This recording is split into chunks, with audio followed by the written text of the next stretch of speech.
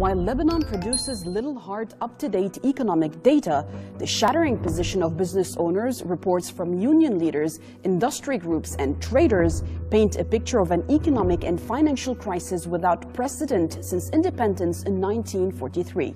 Decades of corruption and financial mismanagement by warlords turned politicians and the cabal of business elites combined with a greedy banking sector to plunge Lebanon's rentier economy into its worst crisis in living memory.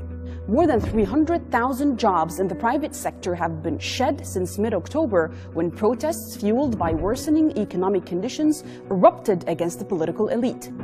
Experts have agreed that it's a social catastrophe. This is the heaviest one-shot drop since the end of the civil war in the country, and there seems no end in sight.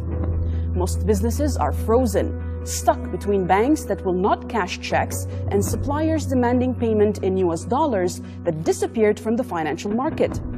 Hard-hit businesses were dealt yet another blow when Lebanon ordered malls, restaurants, and other venues to close to stop the spread of the coronavirus pandemic, as well as halting flights from the worst-hit countries.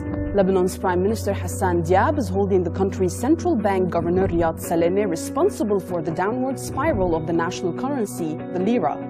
The Prime Minister accused Salameh of pursuing opaque policies that sent the lira crashing against the dollar. The tiny Mediterranean country of about 5 million people, one of the most indebted in the world, is no longer hanging off a cliff. It is officially in free-fall mode, just like its currency. Welcome to the Middle East Stream. I'm Marwa Osman.